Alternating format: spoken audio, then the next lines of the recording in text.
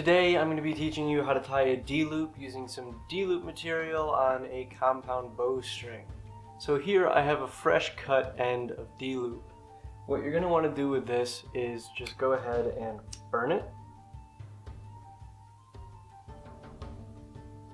Once it's good and melty, go ahead and push it onto something flat so that it gets a nice flat head on it. So I used the knife that I used to cut it, and now we've got that stop on there. We're going to do this to both sides.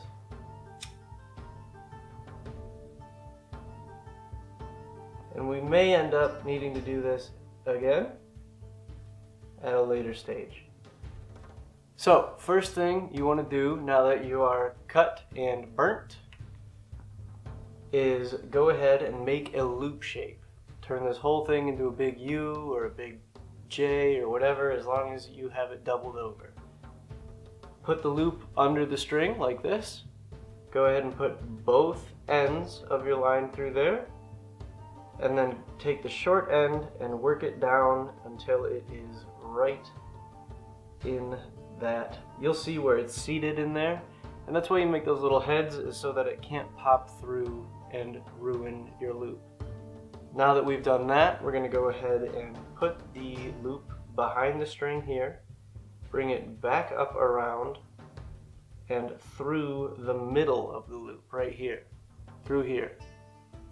And then we're going to bring it down underneath the string. So through the middle, down underneath, and then you're going to have a little pocket right there that you just made. You're going to want to pop this head through that pocket. And this is where you're going to adjust the actual length of your D-loop.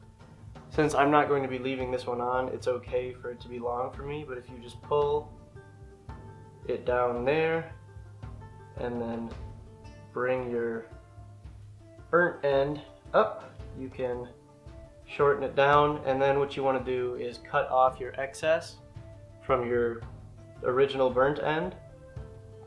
And then you're going to want to burn that again, push it against something flat. Make sure you don't burn your whole loop material or your string though, because then you're going to have some bigger problems on your hands than a little bit of extra string.